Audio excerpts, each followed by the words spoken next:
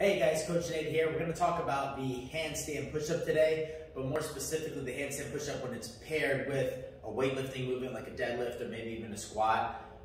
You may have done the workout Diane, that type of feeling.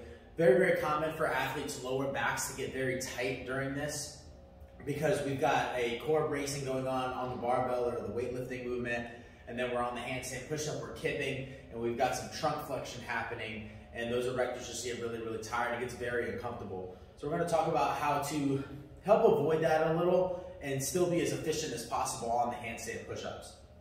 First things first, kicking up and doing a strict handstand push-up could definitely help preserve the lower back. Unless you got extremely strong and good stamina in the shoulders, that may not be a good option for you.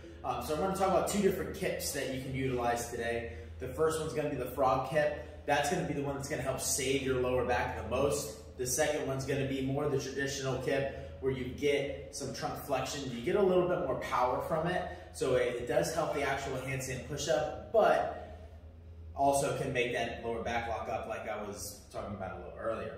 So I'm going to show you the difference of the three. First 2 reps, I'm going to go strict. Second 2 reps, I'm going to do the frog kip. Only my legs are going to lower. I'm going to have no flexion of the torso, of the core at all. And then the last 2 reps, I'm going to go ahead and do my full kip where I'm going to get the most power from. So you can see a visual on all these and then practice a little later.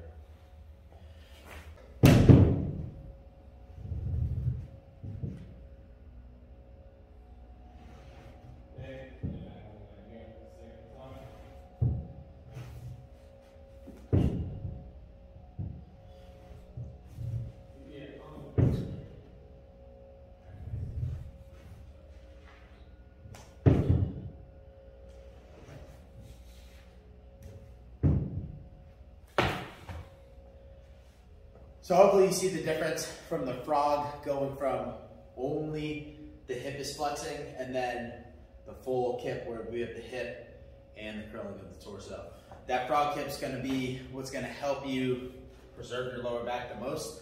Give it a try. May take a little practice if you're not used to doing it. Let me know how the workouts go putting it into implementation.